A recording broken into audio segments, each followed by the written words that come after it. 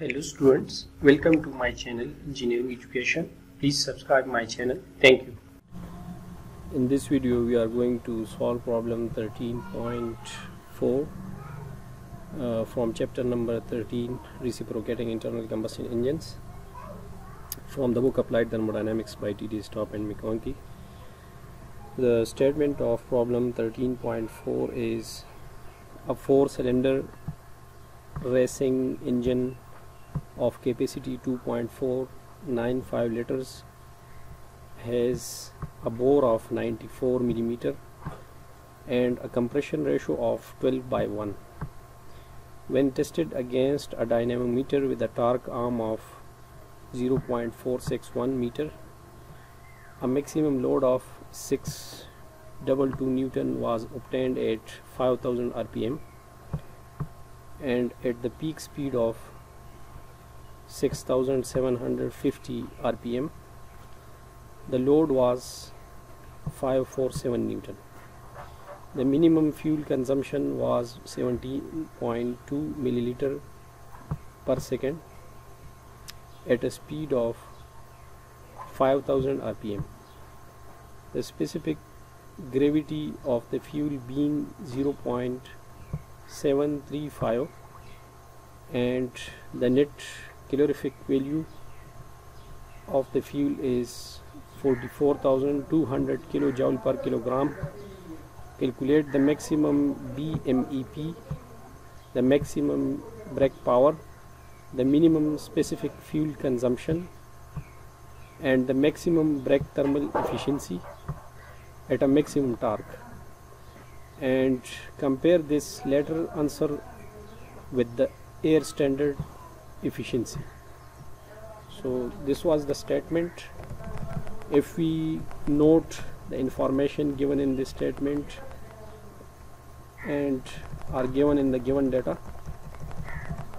first of all we have given that there are 4 cylinders in this engine and number of cylinders are 4 and capacity of the engine is 2.495 liters, and it is, if it is converted to cubic meter, it will become 0.002495 cubic meter. Dia of the bore is 94 mm, 0.94 meter. Compression ratio is 12/1. Torque arm is 0.461 meter. Maximum load is 622 Newton, and the engine speed is 5000 rpm. So if we convert it into rps, it will become 83.3 revolution per second. The peak engine speed is 6750, so if we convert it to rps, it will become 112.5 rps, and the corresponding load for this engine speed is 547 Newton. The minimum fuel consumption is 17.2 milliliter per second and at 5000 rpm. So, and the net calorific value is 44,200 kilojoule per kilogram for this specific fuel. So we are required to find these 5 parameters. One is the maximum bmep, brake mean effective pressure, the maximum brake power, specific fuel consumption. This is basically the specific fuel consumption which is given to find the minimum specific fuel consumption. The maximum brake thermal efficiency at the maximum torque, and we have to compare this with air standard efficiency. So now coming to the solution of this problem, first of all it is very convenient to find the maximum brake power, and we have a very simple expression for that. To find it, the maximum brake power of the engine will be equal to 2 pi nt max. So here we have to find T max, and the maximum torque is found from this expression, Wmax into R. Wmax is 622 Newton and the R is 0.461. So the maximum torque is 286 0.744 Newton meter. So equation A, if we express this maximum brake power with this expression, so the maximum brake power will become 2 pi.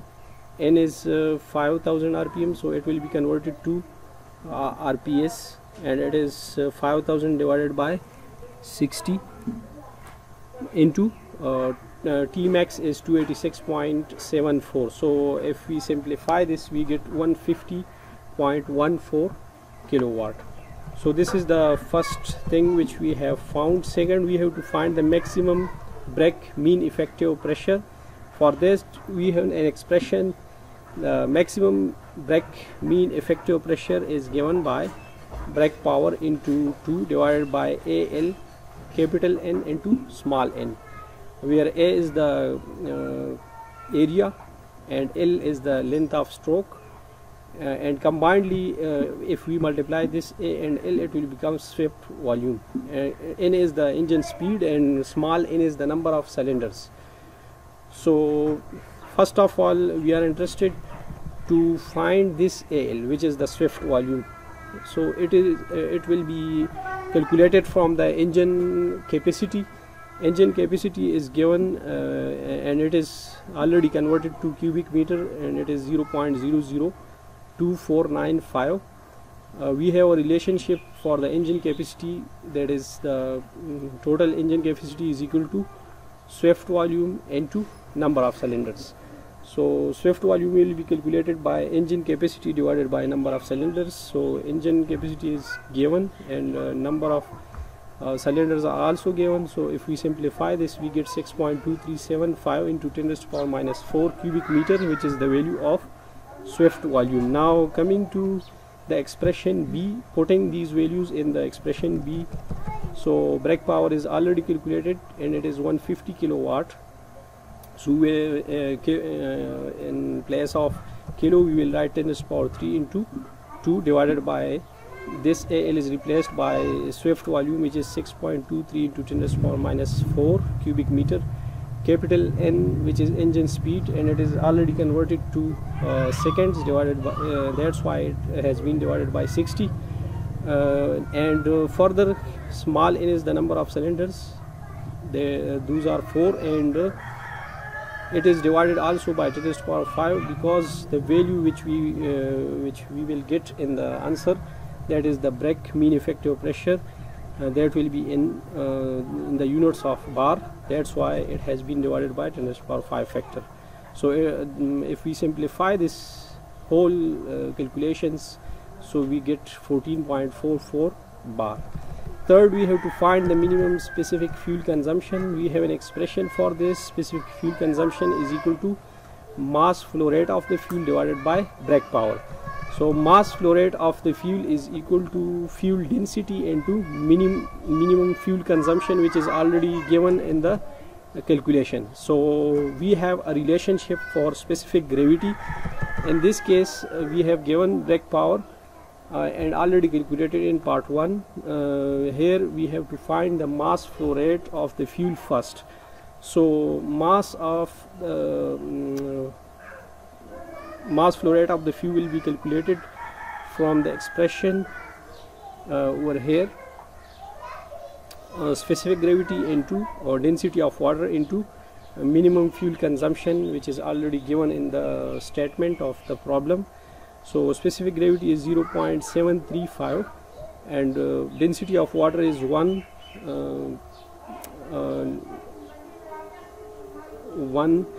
kilogram per liter. In case of water, 1 kg of water is equal to 1 liter of water.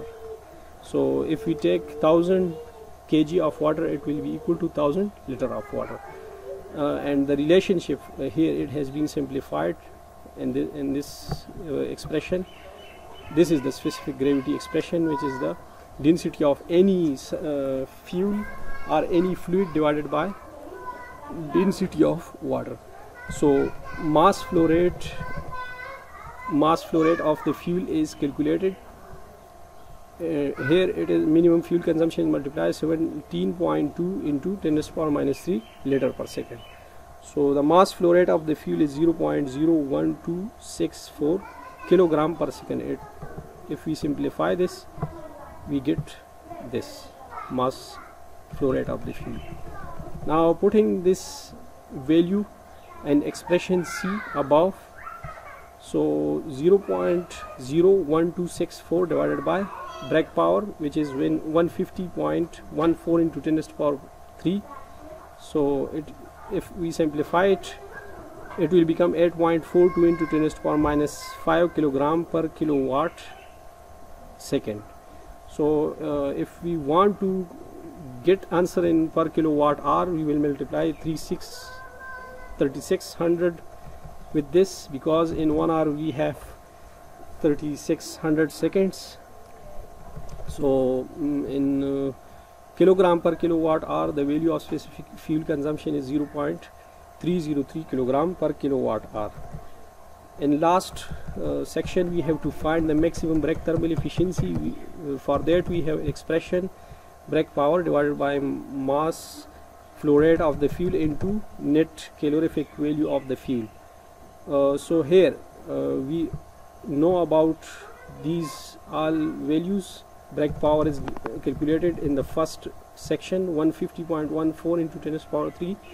Mass flow rate is calculated in section 4.3, and it is 0.00164. Also the net calorific value is 44,200 kilojoule per kilogram, so it will be converted to joule. That's why 10 to the power 3 factor is multiplied over here. So the maximum brake thermal efficiency is 0.2686. In percentage, it is 26.86%. In the last section, we are asked to compare this value, that is the brake thermal efficiency, with the air standard efficiency. For air standard efficiency, we have expression 1 minus 1 over compression ratio over gamma minus 1. So gamma in this case, gamma for air is 1.4. So 1.4 is here. If we put and simplify it, we get 0.63. In percentage, it becomes 63%.